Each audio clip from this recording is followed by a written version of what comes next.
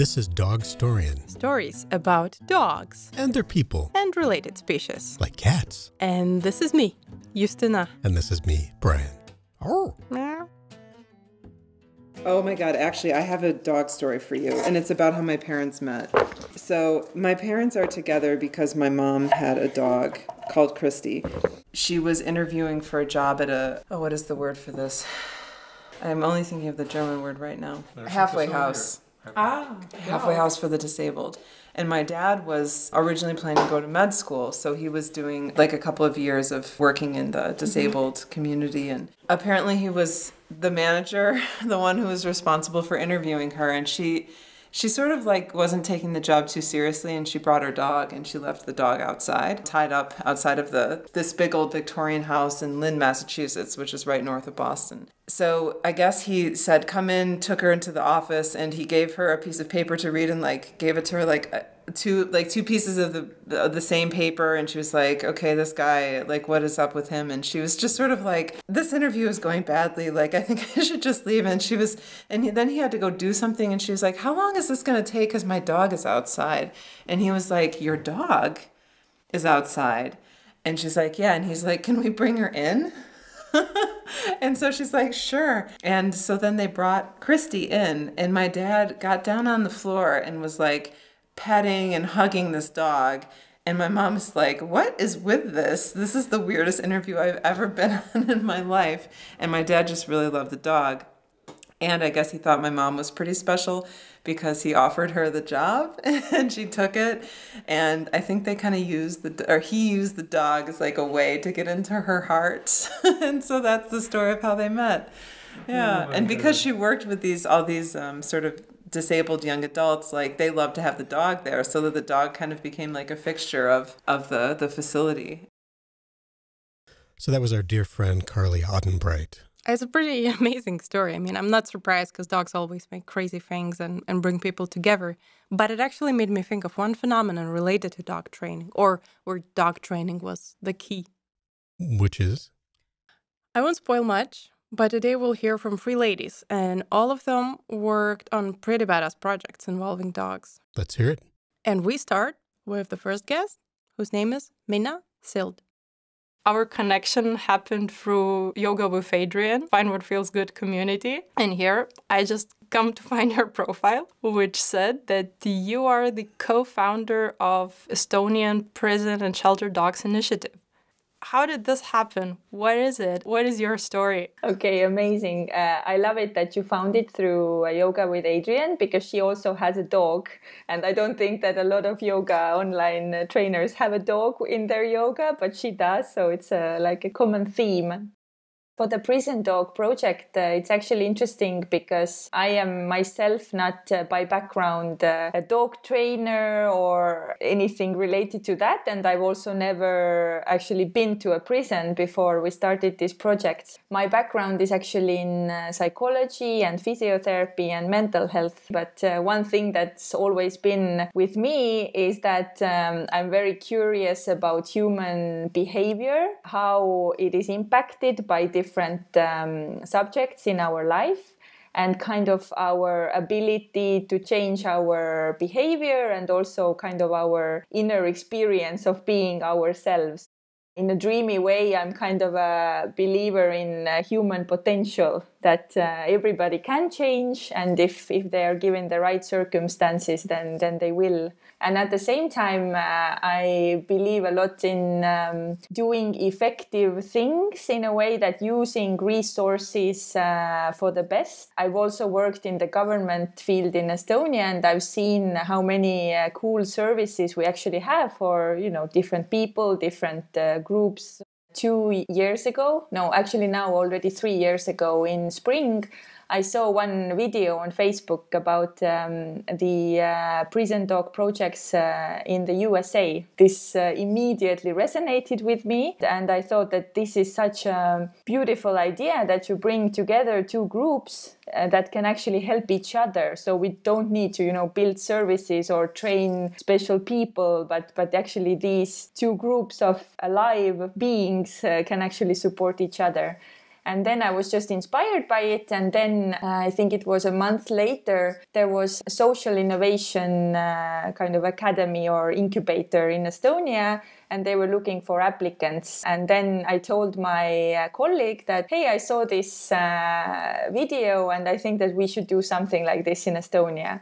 And she asked like, okay, do you know something about prisoners or dogs or shelter dogs? And I said, no, actually I don't. But I really believe that this is an idea worth exploring. And then we applied to the incubator and we were picked out from 75 ideas to be one of the 6 ideas that could participate in the incubator.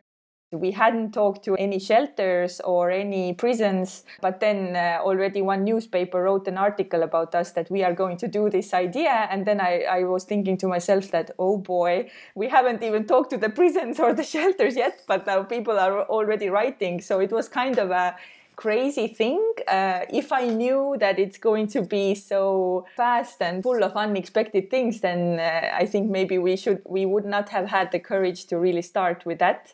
Yeah, I think in this case, it's a nice saying that ignorance is bliss, that we actually didn't know of all the restrictions and about all the things that could go wrong. And we also didn't know how many restrictions there are in the prison system. So we were kind of these, blue-eyed 4 ladies in Estonia who said that we have an idea and we want to make it happen.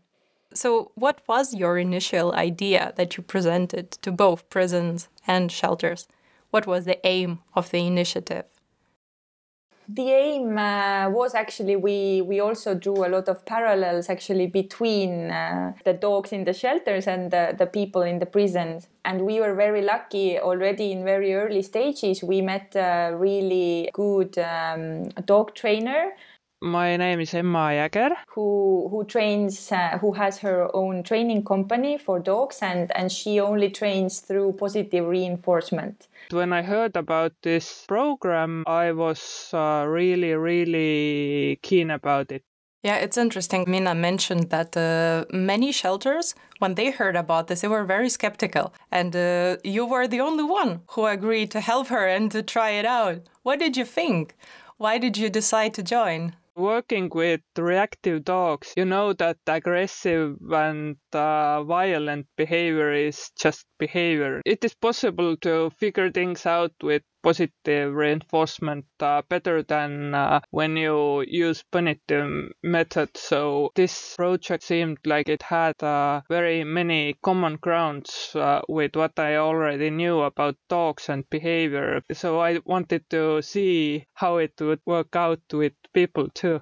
Our one big argument was that we can actually bring some kind of positive activity to the prisoners' lives. They will learn new skills and they will see how it is to change someone else's behavior through positive reinforcement. So actually they are kind of being punished in a prison with, their freedom is taken away from them. But at the same time, with the dogs, they can actually learn how to praise their good behavior. And that was like one powerful argument. And from the dogs' perspective, there isn't a lot of possibility in the Estonian shelters to train the dogs because the shelters are operating on some money from like the local municipalities and then also a bit from the charities.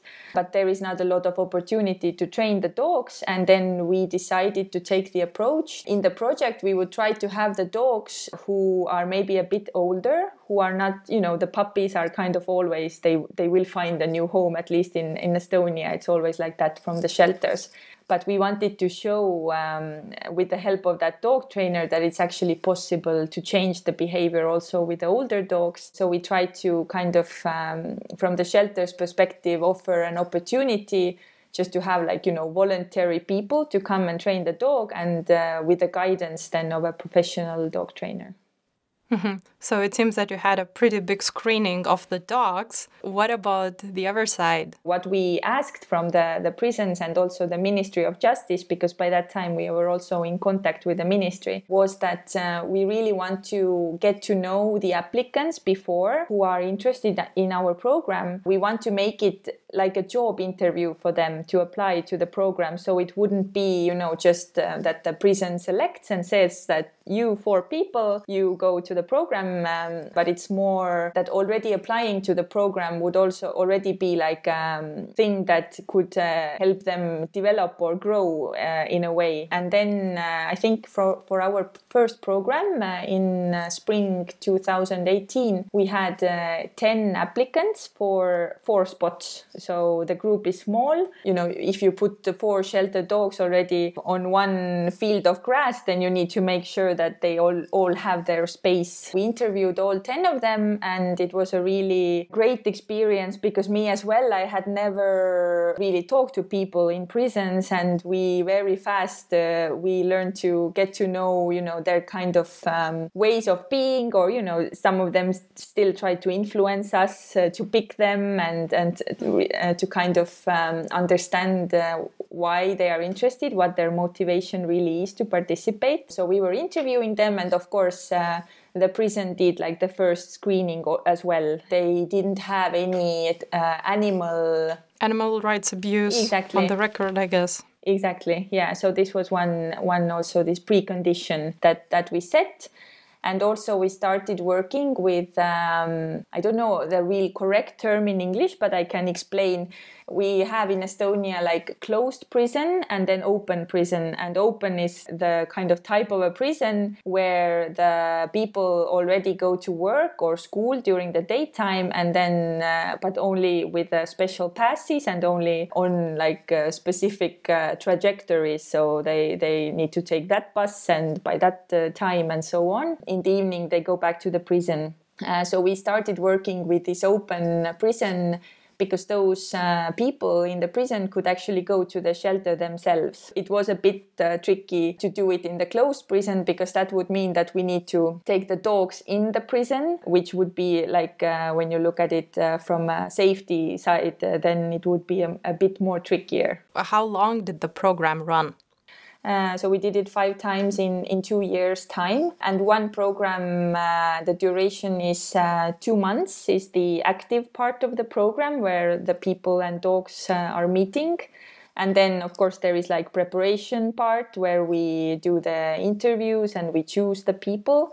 And we also choose the dogs in a way that the shelter and the dog trainer and one person from our team, we all together go to the shelter and we see the potential dogs.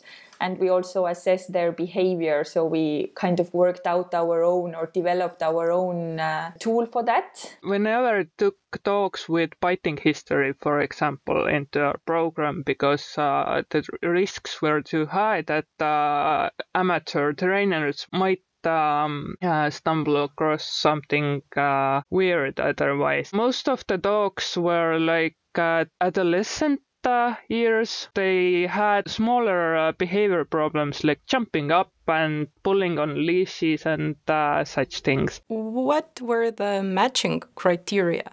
For us, usually our dog trainer, in her head, she usually already made some kind of matches, like who would be good pairs. In the shelter, when there was the first training session, then she kind of suggested who would be with whom, and usually in the end it was these were really good matches. I think she had a really good instinct about it. When we were matching people to the dogs, we only did it after we had really met the people in a group, and the dogs, they had also met the dogs. Then we decided, and we usually matched dogs to people who would help those people to open up or calm down. For example, if we got a really impulsive person, then we wanted to give him a dog that would help him learn about patience. If we had a really introverted person, then we wanted a really happy dog, so he would have a chance to play with him and such. This was really not scientific choosing. It was more like sensing what would work out then. So basically some sort of opposite matching. Yeah, but not always. Sometimes the opposites were too strong. We tried to look at each individual and what it brings to the table. And usually what was interesting was that the dogs could really teach that person who was training them something very valuable. Those who were really confident got like a challenging dog so that they could, see that, it's not so easy. And what we also did during the program was that we changed the dogs for a few lessons. So it was like the first 5-6 lessons, they got to train their own dog and they got to know the dog and had their first progress. And then during 7th and 8th lesson, they got now a dog from somebody else. And then they suddenly realized that, oh boy, that some things that were so natural for me and my dog, they don't work with the other dog, or maybe vice versa. They had a kind of challenging dog and then they saw that, okay, I can actually handle this other dog, so there is hope. For dogs, it was important to learn that different people do the same thing, and this is normal. So the dogs got their generalization going. And for people, it was really good for them to see that dogs are really different, because when they had this really calm dog, for example, and they had Bliss walking around with him, then it was a good experience when they saw that, okay, this is not my great training, but this dog is just calmer. And the opposite way around, that when we had a guy that was working really hard to get his dog to play with him, and he didn't get it. And then we chose another dog for him that was really playful, and he saw that, oh, some dogs just play with me and other dogs don't.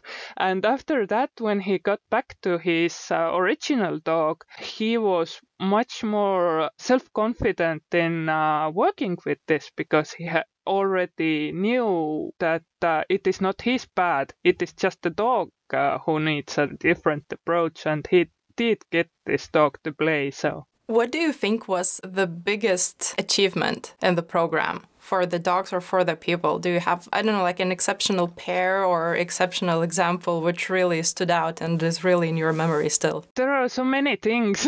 Maybe I was the most surprised how eager to learn these people were. They didn't come to the class to convey us that, no, my dog is really bad. They didn't ever even think about hurting the dog, which was maybe something that people would think prisoners would do. They were really patient and caring, and I think what played role was maybe that they came as a clean slate. They had never experienced training dogs before, but also I think they maybe felt empathetic with the dogs, because they never wanted to take them into their cells again and do such things. So it was really touching to see how well it suited, and the fact that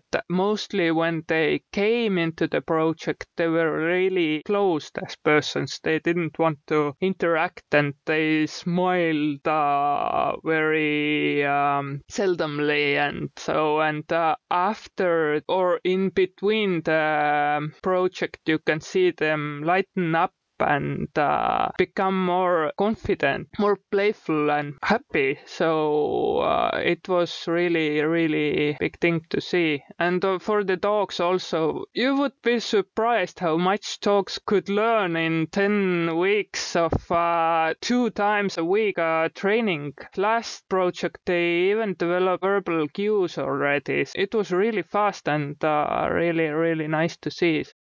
So did you get to talk a lot to the people who participated in the program afterwards? What were their thoughts, their reflections on it? Some of them made comments, that training this dog reminds me of how I communicate with my kids. Or maybe I should, also talk to my kids more in this way to really notice their good behavior, but not punish their bad behavior.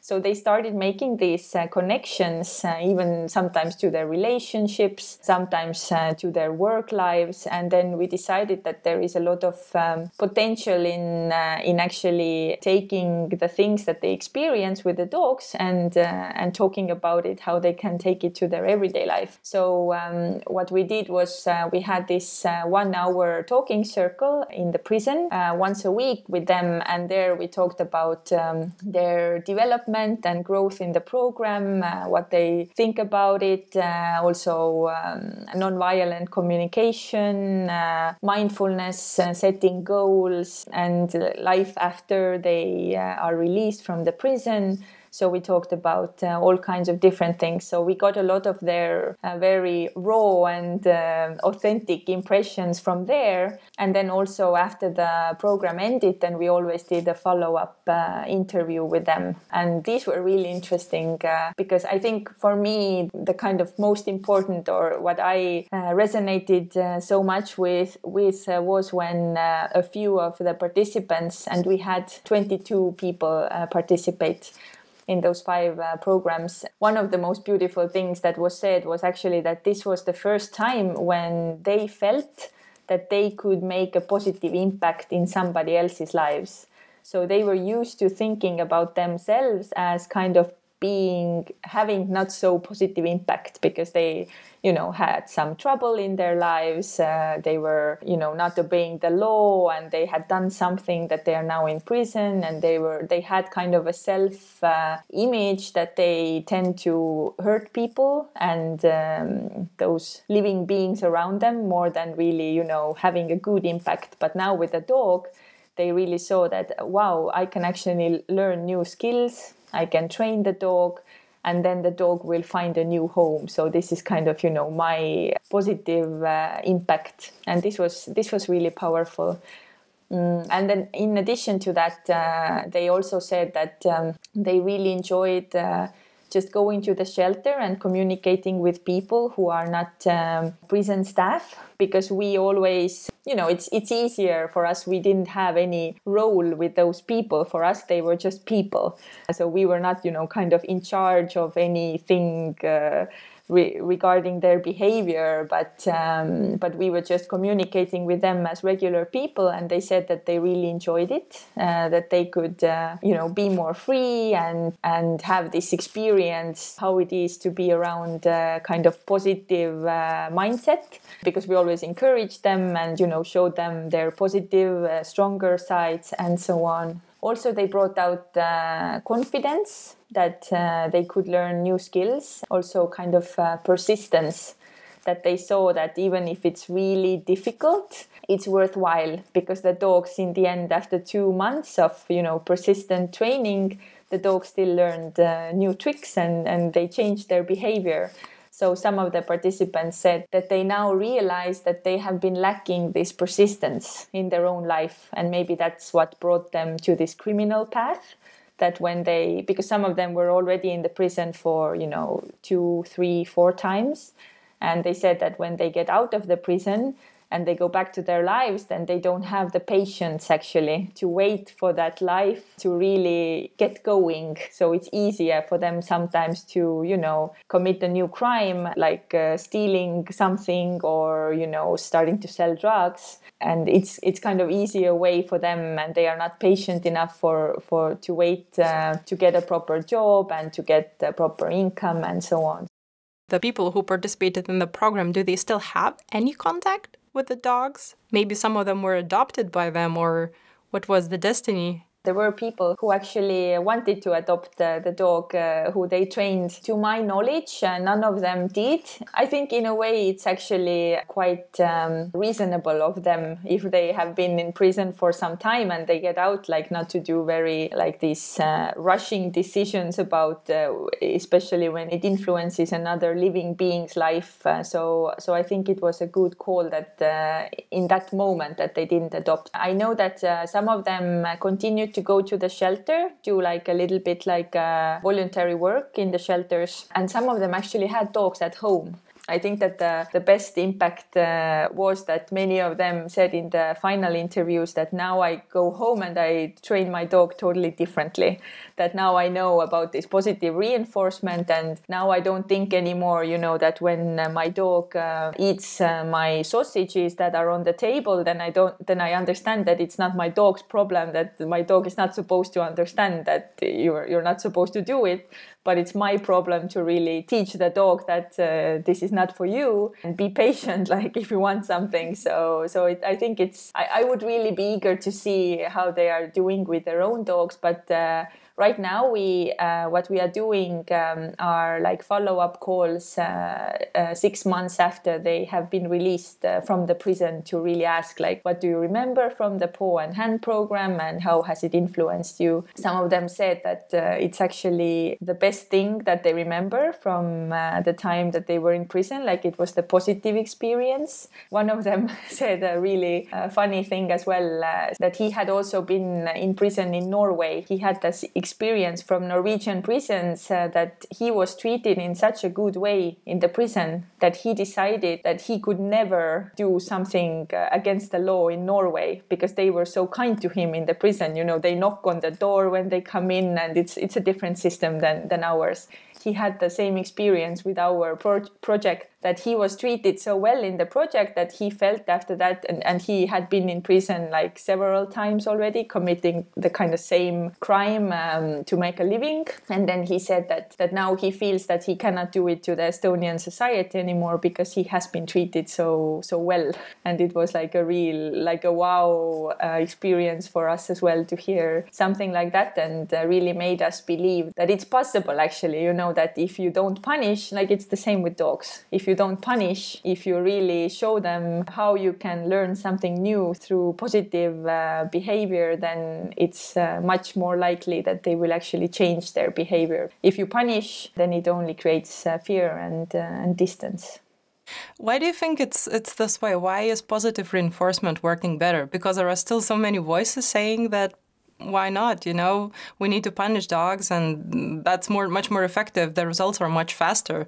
I'm not sure they are faster. They seem faster. I really don't have experience in punitive training methods, so I'm not the right person to compare the two. But I can say that with my own experience with positive reinforcement, it has been really, really shockingly fast and effective for me. And when I took that shelter dog of mine, he was a really big dog, big male dog. When he was growling at me and looking really, really scary, I didn't think I could take him on physically,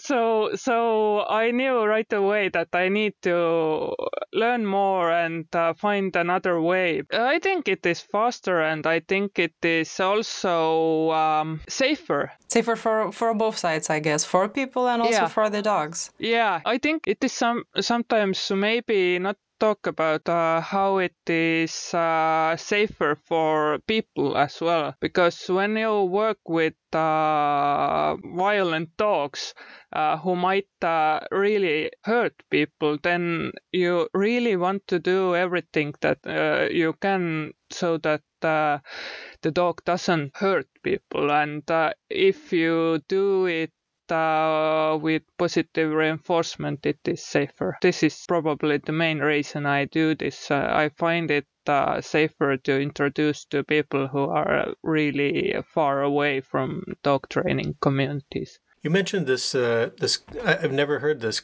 concept, though. It makes perfect sense. You mentioned this concept of generalization. How do you prepare a dog to teach them that human beings can be consistent, particularly with regard to training, but also prepare them to deal with the fact that human beings are inconsistent and unpredictable? Do you have any tips about that? Yeah. And if you have any tips for humans too, we also struggle with this. I'm still learning about humans. It is way harder. But with dogs, I actually train for unexpected. For example, at the moment I'm working on sound sensitivity on one of my dogs. At one point when I'm training, I will add surprise effect for it. So I will act as if I'm not thinking about training at all. Maybe washing dishes. They would think it would be weird because I would never wash dishes. But I will do something that is really, really normal human behavior, and then still do the treat party for the sound, and they will learn that, okay, even under these conditions it might seem. So dogs are really smart. They figure it out if we mostly reward them for the behavior, and if we mostly remember to reward them even if we didn't mean it, even if it was really an accident. For example, you left the door open and the dogs bolted out and they came back when you called in a really distressed manner, then when you then go to the fridge and still get them something, then they remember it, and they think that, okay, this was also the same game that we have always played. Are you sitting in your car right now? Yeah, I'm sitting in my car. There's a reason for that. Why are you sitting in your car? Well, I have a 6-month-old baby inside my home, and I have 2 really rambunctious Siberian Huskies, so I'm sitting in the car so that you wouldn't hear them. I wanted to thank you at the end for this so much. This is so considerate. That's very smart. Very nice acoustics in your car. Yeah. Plus, I like the trees in the background. So how are the dogs getting along with the baby? They seem to be nice about it. They are not really thrilled about the hair pulling and such things. So, but I make things safe for each party, and I always tend to be the little bit too careful dog owner, so I don't leave them unattended, and I am always carefully watching and making sure that the dogs feel safe and the baby will feel safe and everything is safe, because I really don't want any bites or fights in my family. Absolutely. I remember my sister was born. She's my younger sister, and we had the Rottweiler still, and he was around 6-7 years old, and he helped her to start walking. She would just try to climb a little bit slowly, and eventually they just took off and walked together. Wow, that's a really special thing. My Siberians would never have the patience. I was wondering, I actually tried to remember it myself today, since we met through yoga community. Do you remember your first downward-facing dog? Or who taught you it? Oh, such a good question. I think it must have been in university, because I think that was the first time when I was like 19 or so that I went to a yoga class. But then I remember actually my first yoga class, it was power yoga. And I didn't understand anything about what she was saying because it was so fast. And I was just like, trying to stay alive with all the position changes. And I think it was like maybe 6-7 years after that when I went to like a real proper beginner's course in yoga to understand the fundamentals and the basics of the downward and upward facing dogs. Yeah, but I love to actually see when after I started doing yoga more deeply, and then like even now being in the shelter more, I love to see the dogs actually doing the positions. It's really cool, and you see that they actually do it. So it's not like, something made up, but it's really like the downward and upward. They really do it when they want to stretch themselves. So I'm really inspired by the dogs and by their kind of sincerity. I've always had a dream that if I could be that person who greets their loved ones as eagerly as the dogs always greet us. They are never in a bad mood, or they don't go like, I mean, if you come home, then they always kind of run to you and they are so happy to see you. So it's like kind of my life goal to have that behavior of a dog to my loved ones. After the conversation with Mina and Emma, we definitely wanted to know more about these programs, especially about the scientific side, the research side of them. So we spoke with Dr. Barbara Cooke. I am an assistant professor of criminal justice at Texas A&M University, Kingsville, whom we asked about the origins of these programs and spoke about many things related to it. They started in 1981 by a nun who was Sister Pauline Quinn, and unfortunately she actually just died earlier this year. But she started the very first dog training program at a correctional facility in Washington State, a women's correctional facility. And that's important because most correctional programs are actually designed around male inmates. It makes sense. Most inmates are male, the vast majority. So a lot of programming is developed for men, and this was actually unique because it was a program developed in a women's prison, but is obviously widely used in men's correctional facilities as well. And throughout the 80s, used particularly in Washington and Oregon, and then on the East Coast, you started to see more and more correctional facilities start to implement them. Pauline Quinn, Sister Pauline Quinn, she actually was more of just an animal lover, and she happened to also work in the prisons and then kind of just had this idea. That's kind of how that started. And it became very popular in the 90s. And then Puppies Behind Bars, which is a program that's mostly in New York and Massachusetts and kind of New England, started to get some recognition from Oprah. They published a really beautiful coffee table book.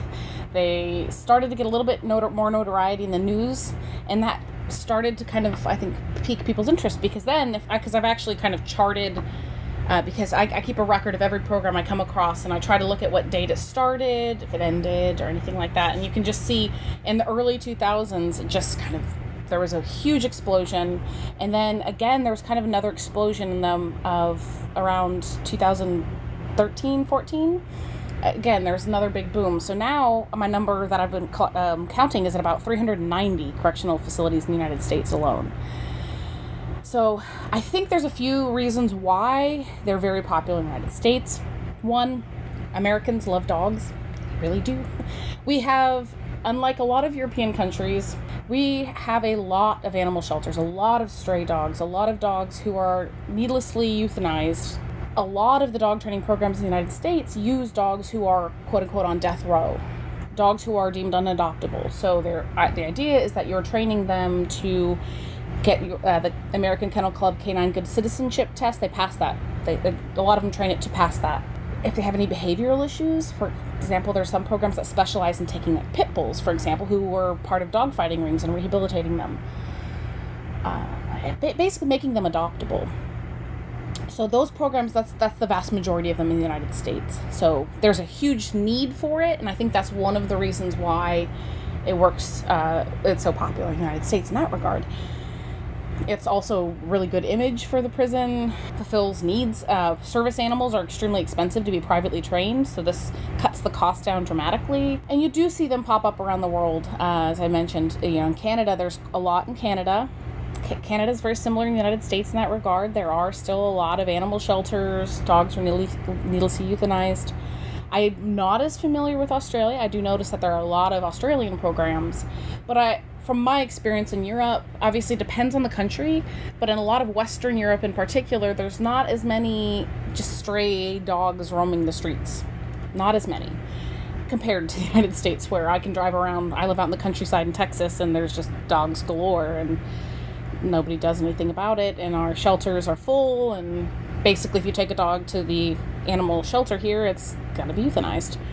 a lot of prisons have a lot of freedom and leeway to do what they want, whatever kind of programs they can bring in. And since dog training programs seem to be free or virtually free, that is very appealing to certain prisons. So if somebody brings and say, hey, I want to bring in this program, it's not going to cost you a dime. Research suggests it's actually going to be very beneficial across the board. They have the wardens have generally speaking, have the freedom to do that. Other countries where there might be a little more red tape about it, it might be more difficult, especially if you're trying to bring in dogs that could be a lawsuit or could be deemed unsanitary or anything like that. So I think there's just a little bit more leeway in the United States compared to some other countries. So what is your experience? What really changes in the prison environment once such a program is introduced? Because I can imagine that it's a huge shift when you consider how little exposure prisoners have to anything from external life. So I'll start at the macro level. Let's just look at the prison itself. So my research suggests, and this is primarily qualitative research at the where this is from. We've kind of been brainstorming ways to quantify it, to really try to measure it. But so at the prison level, you have inmates, you have prison staff members, you have prison wardens, lieutenants, etc., who have all reported that since the dog program was started at their facility, there's been an increased feeling of security because there tends to be less tension, more laughter, general positive atmosphere, just having the dogs at the facility. There are always going to be people who don't like dogs, who are going to complain about it, who might try to get the program stopped. But generally speaking, especially if the dogs are socializing with people on the prison grounds, they just say that you notice a lot less problem behavior. There's also been some reported there are some elements, sometimes bullying of people who are in the program by certain inmates who might tease them because they have to pick up dog poop or something like that. The inmates tend to shrug that off and say, well, I get to hang out with the dog all day, and what do you get to do? So, down to the micro level, we see several different types of changes. We see improved self-esteem, improved emotional intelligence, and just general mental health. We see improved relationships between people. We see improved behavior among inmates on the prison grounds, less behavioral infractions, less reprimands. We see less fighting. Our research does suggest that we see reduced reoffending once released. So we see across the board a whole lot of different elements, and some of the things too that are different between men and women in terms of outcomes. Everything I just said kind of applies across the board, but there seems to be some even more unique outcomes related to female offenders in the programs. We see female offenders who are parents. So about, depending on where you're looking at, about 70% of women inmates are mothers. And most of them were primary caregivers once they were incarcerated. So there's a lot of loss associated with that status as mother. I mean, obviously they're still a mother, but they're not a caretaker of their children anymore. So taking care of the dogs, a lot of them report that there's just, it helps heal that wound, that pain of imprisonment, if you will. About 75% of all female inmates are victims of some sort of abuse, whether it's mental, physical, or sexual. And actually the same percentage, which is related, are also came into prison with a history of substance misuse or abuse as well. So they also report that a lot of them help them with their recovery, both with the mental health component and with the substance component as well. And I hear that from the staff as well. They say that we notice that the women who are in the dog training program seem to be progressing through their other programs, whether through mental health counseling and treatment, through substance abuse treatment. They seem to be doing better than their counterparts who are not in the program as well. So we see lots of benefits. Yeah, and I'm really wondering, it seems like a magic cure almost. What is so special then about these programs? How do they actually compare then in the global scale of rehabilitation programs? Are the others also as effective? This is what we're really trying to figure out, because actually researching dog training programs, despite the fact that there's so many of them, is a little bit more complicated. We can't do a lot of the gold standard randomized controlled trial evaluations of them. It's just not feasible for lots of different reasons. One being, another thing, there might just be something about dog people that makes them qualitatively different than other people. We might be getting, in certain programs, the cream of the crop, because in some programs you can't be in the dog training program unless you are a property or drug offender. But then another program will let in people who are there for second-degree murder and who have long rap sheets. So it just depends. That makes it difficult to compare. Other research hasn't found necessarily the same strength of outcomes as well. So it depends so much on the program that you are evaluating, what the criteria are. If you are evaluating the outcomes of the cream of the crop of your prison, you'd expect them to have better outcomes than the general population in your prison. So I prefer, actually, in that regard, to include programs and research programs that do let in people who are murderers and in for violent offenses and who are not your model inmates. I love that I get to do so many interviews because I wouldn't necessarily have found this fun fact out, but everybody seems to say that it helps with self-control, because if you get in trouble, a lot of programs immediately kick you out of the program. And they also point out that if you're training a dog, your leash is like a conduit, right? If you have negative emotions, it's going to go right down your leash and your dog's going to start misbehaving and not listening to you. So you have to remain calm, cool, and collected when you're training in order to get your dog to comply. So between those two things, every single inmate that I have spoken to, interviewed, has said that it's helped improve their self-control. And I think that is a key component. That's probably the magic behind all of it, because everybody could use better self-control whether you're in prison or not, right? And it definitely helps if your offenses are related to your own impulsivity, right? So, and that's the biggest risk factor we know for reoffending as well, is self-control or impulsivity. I tend to think of it, that I think it can be, I would never say a magic pill, but it could be. In sense, something that it's so inexpensive to implement. Not everybody wants to be in a dog training program. Not everybody wants to be training dogs. It is very difficult to do. There's a lot of benefits associated with it, but to me, it's one of those things that I think every prison should have, frankly. That's what my research suggests. I'm also a dog person, so obviously there's a little bit of bias there. In that meta-analysis, we compared our findings to findings of other very popular prison programs like the risk needs responsivity model. We found that, we seem to have stronger effects, and because those programs tend to be so expensive, the cost-benefit analysis suggested that for the risk needs responsivity model, it's like for every $1 you spend, you save $2, which is great. That's phenomenal, right? You're making your money back, and then some. Because dog training programs are so inexpensive, we found, and we broke it down, we took out murder sometimes, but we found that you saved, hundreds to sometimes even thousands of dollars if you include murder, because murder is very expensive cost to society and the criminal justice system, so. Yeah, but it's really incredible. The dogs not only are safe, but they are also trained, and they are becoming really good examples for, everybody around you. I was wondering, is there any stigma associated with the dogs who are trained in prisons? When people get to adopt them, or if they are the service dogs and become a companion to a person, or there's basically no difference, or maybe even a certain pride that my dog was trained in prison. Do you follow up on these dogs who get adopted eventually? That is a really wonderful question. This is completely based on what I see in social media. I follow a lot of different dog training programs who have a social media presence, and they always post the success stories, the dog with the new family, and that definitely seems to be very more towards the prideful side of things. I'm sure there might be some people who don't tell everybody that their dog was adopted in prison. A lot of programs say that their number one adopter are the prison staff, actually. Really? That they adopt more out of their prison staff than anybody else. That's sometimes the case. It kind of sometimes also seems to depend on the shelter the dogs are coming from, if it's a shelter type of program. I had thinking one in particular, one in Paws on Parole out of Gainesville. And the animal shelter that they partner with is extremely active, adopts a lot of dogs out to begin with, brings dogs onto, the morning news, whether they were in the program or not. But they're very, very active, and they have wait lists for dogs to adopt them sometimes, adopt them out.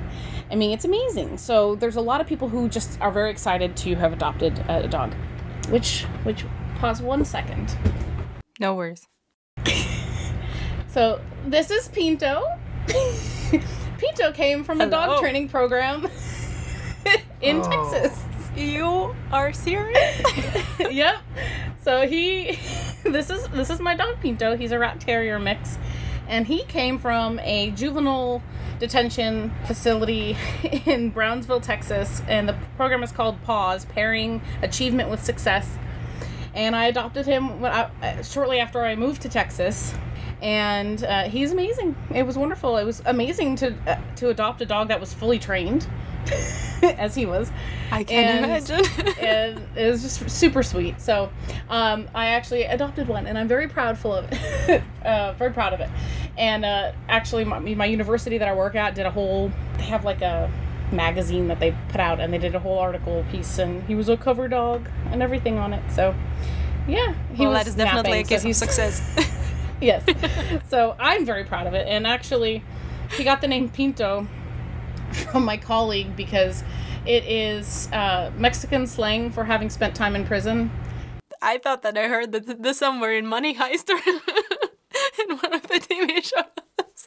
So that's what my colleague started, Dr. Rodriguez started calling him that, and the name just stuck, the nickname stuck. So that's what he goes by. So what did he learn? What did he learn, and what do the other dogs learn in the prison? So that's actually a really unique program. So he was just trained to pass the Canine Good Citizenship test. And I did go through that with him too, and he got the certificate and everything. We went through training to be a therapy dog team, and he did not pass that. Only because he was scared of the building that they tested in, because we were there during a storm, and he gets afraid of thunder, and it just associated, and we could never even go back to train there. So it was really sad. So he didn't pass that. So, but they trained him all kinds of neat things. Like he did all the basic commands. So, sit, stay, heel, all of that sort of thing. But then they also trained him some really unique things. Like he'll if you go bang, he rolls over and and does that kind of stuff. So it's me. And I unfortunately did not get to meet the girl who trained him. That's something that was really sad. I picked him up on a holiday weekend on a Sunday, and they wouldn't let me in the facility to meet her. So normally they do try to do that. So I didn't even get to learn from her all of the tricks that she taught him. Some of the things I discovered that he could do, like shake and high five and almost like a backflip, were completely happenstance. I made a gesture with my hand, and he did something. So I was like, oh, okay. And do you also follow, I guess, the people who get out afterwards? What are the memorable cases, maybe, from your experience? I personally haven't followed many, partly because they have to request my contact. I give my contact information to the prison, but it's a policy that I can't get in touch with them. They have to get in touch with me.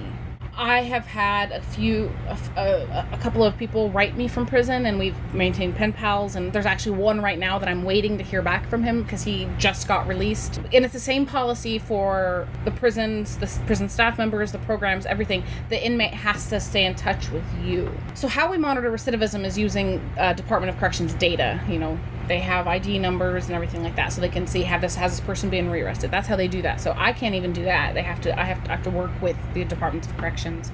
But there are a lot of programs that do have people who stay around. There have been people who have volunteered with the program afterwards, particularly generally with the animal shelter that they're working with, because I obviously can't volunteer in the prison, but they can work at the animal shelter. A lot have used the connections that they made with people who volunteer with the programs to get jobs in the outside. Several have gone on to get certified to be vet techs, to be dog groomers, to run kennels, that sort of thing. A lot of them do end up working with animals. I wouldn't say not the majority, but there's a percentage that do. But the ones that always stick with my mind are the people who were able to go get certified to be a vet tech or something like that. Or I know a couple of cases in Texas, there are people, part of the program involved them volunteering with a food bank as well. They got jobs with the food bank after they were released. So they continued that altruistic work, which I think is really interesting as well. And a lot of them focus on fostering the good social skills and the professional social skills. How do you talk to people, you know, that aren't your friends in a professional environment? How do you present yourself? How do you write a resume? This actually kind of goes back to people who adopt from these programs. One of the neat things that a lot of them do, they'll have a graduation ceremony for the dogs and invite the new adoptees to come and watch. And a lot of times they'll have one of the trainers give like a commencement speech, if you will. And I got to go to one of these. Actually, it was really cool. One of the neatest experiences in my research. I got to actually attend one of these events. Each of the adoptive families met with the inmate who trained their dog, and they went through all this, you know, all the skills. They demonstrated everything, and then they got to meet the person that was adopting their dog, and that's super powerful as well. So, and then again, part of that is they'll say one of the reasons we do that. Well, two reasons. One, it's, you know, everyone wants to know where their dog is going, right? Because one of the hardest parts of being in this program is saying goodbye to the dogs, of course.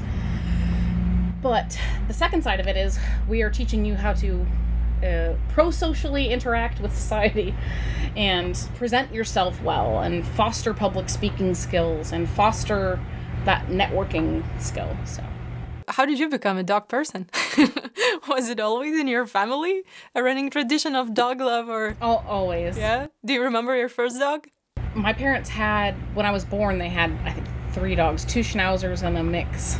So I grew up with them, and I'm an only child. I always called them my brothers and sisters. You know, I was raised by dogs.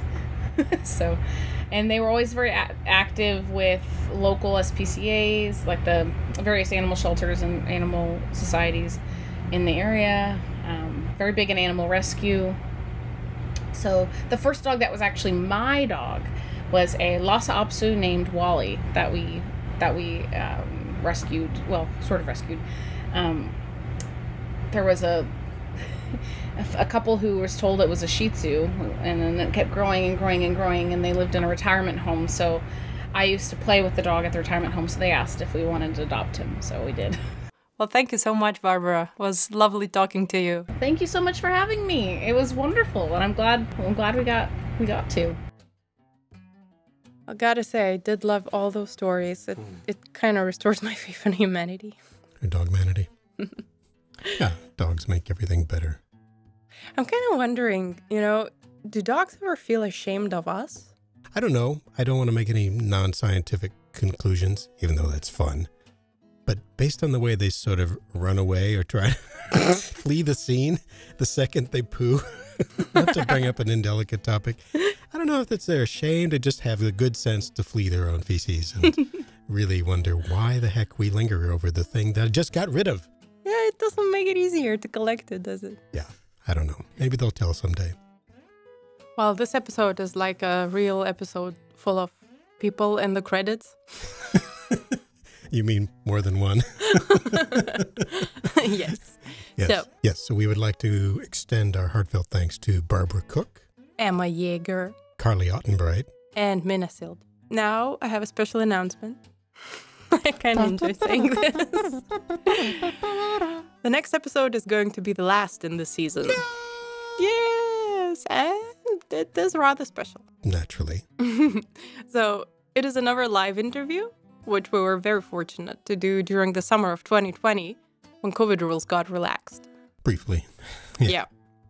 Yes. And not to give away maybe too much, but it was an epic experience and made for an episode we've been very excited to play work for on. you. Yeah.